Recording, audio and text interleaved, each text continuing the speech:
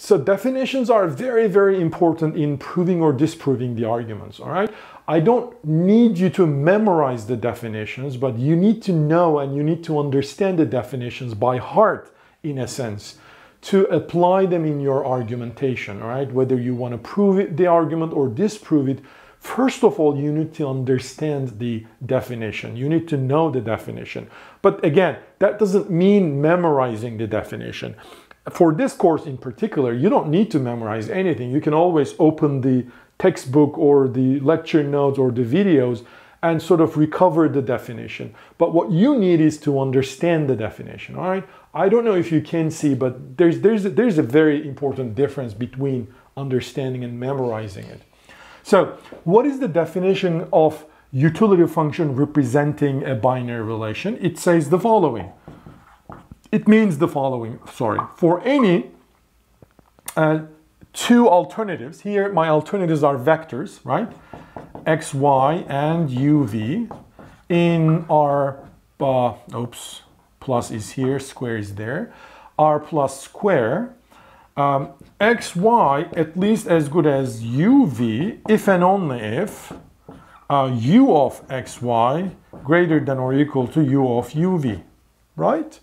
Okay, what is U of xy? Well, according to my utility function, it's x times y. What is my U of uv? Well, according to my utility function, it's u times v. Well, this argument we know is true, right? xy is at least as good as uv if and only if xy greater than or equal to uv, simply by the definition of this preference relation, this binary relation. Hence, that's it. So we just proved, I mean, you don't really need to say anything else. All you need to say is maybe, let me just a bit more formal.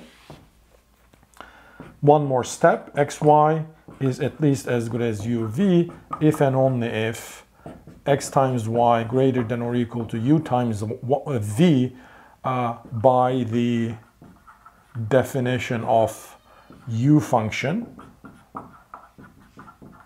And we know that this argument is true by the definition of the binary relation at least as good as. So therefore, this utility function represents this binary relation. As simple as this. Any question? All right. Well, what about this? What if my utility function is x plus y?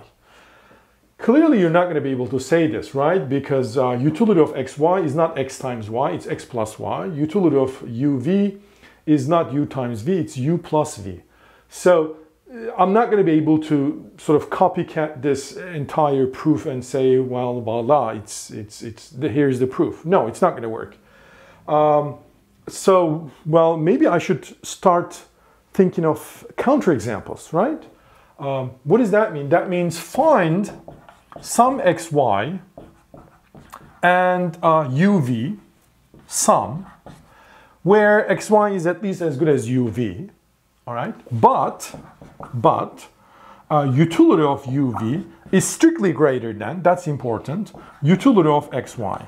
Because if it is, for example, equal, that's not a sort of a contradiction, right? It should be strictly higher.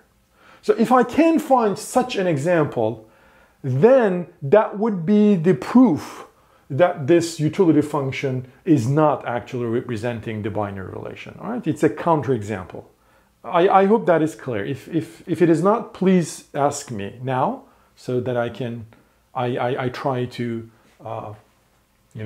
formalize it in another way. So think about it. I mean, I don't have a specific numerical examples, but let's think. If you find an example, let me know. Always write down what you know. I know that if this is true, right, it is an if and only if statement because of the definition. X times y should be greater than or equal to uv. So what do I need is the following. And by the way, what does that mean? That means x plus, I'm sorry, this is not x. This is u plus v strictly greater than x plus v.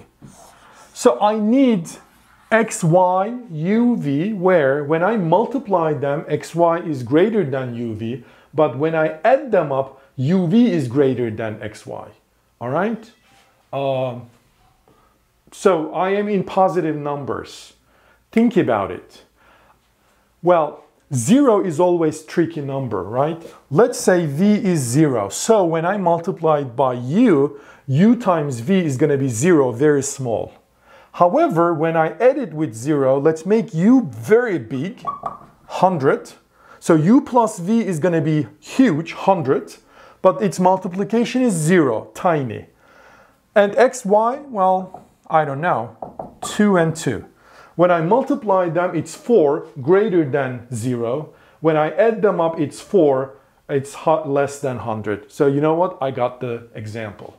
There you go.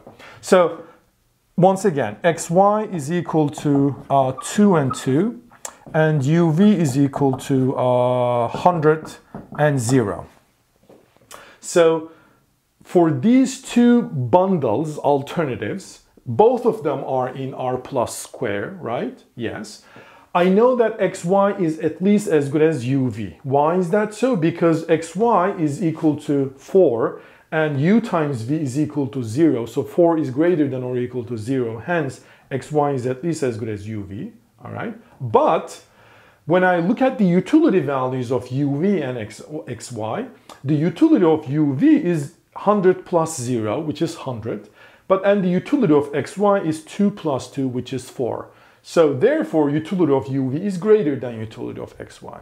So what does that mean? Well, a utility function representing a binary relation means whenever I have one vector, one alternative at least as good as other, I must have that the utility of this alternative is greater than or equal to utility of the other alternative. But you know what? This doesn't hold here. So therefore, this utility function does not represent this binary relation.